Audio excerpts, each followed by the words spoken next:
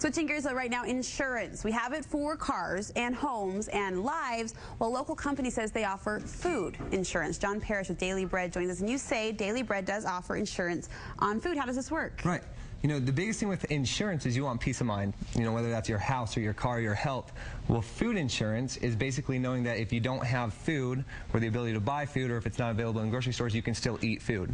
And so what better insurance than to have food that you know is going to last, easy to prepare, you can prepare it in any circumstance, and it tastes good. It's meals that you actually eat. You're comfortable just knowing in the event of an emergency, those situations we hope never happen but very possibly could, you are covered in terms of food and feeding your family. Right, you're still going to be eating the same meals that you eat on a regular basis. Talk us through some of these meals and options, because the taste here is important. This does not taste like what people would think typical food storage tastes like. Right, yeah, it tastes very close. You could hardly tell the difference between a freeze-dried version of food and normal version of food. So here some of these you've tasted before. You've had lasagna, we've had, you know, beef stew, chicken ala king, chicken teriyaki over here. One you haven't had before. Is this dessert? Cheesecake. Cheesecake. Cheesecake that's been freeze-dried. It has blueberries on it. A lot of people wonder, you know, we've tried the meats, we've tried everything else. How do fruits taste? How do vegetables taste? Well, in this you're going to be able to try freeze-dried blueberries. And really, when you think of food storage, you definitely don't think of cheesecake, right?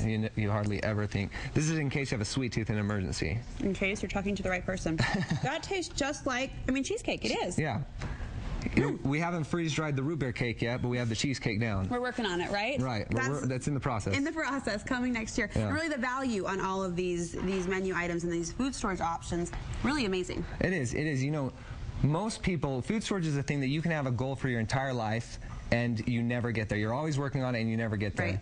And so Daily Bread offers an option where you can get it once and be done with it, whether, you know, that's a 3-month supply or a 6-month supply, a full year supply of food. You get it once and it lasts so long that you don't have to come back and redo your food storage. It just lasts. It's there. It's ready to go for upwards of 30 years, right? Yeah, last time we were on the show, we had a 37-year-old can, and it was still good. Okay, so good comfort and security there, and of course you always offer a free sample if people want to try it out themselves. You just get on the website, you look for a free sample, and we'll get it to you. All right, thank you so much. That website? Dailybread.com. Dailybread.com. We'll post a link to that on the Studio 5 website as well, and again, the root beer cake coming, but that cheesecake, it's pretty good. I love it, yeah. We'll keep working on the root beer, all right? We'll do.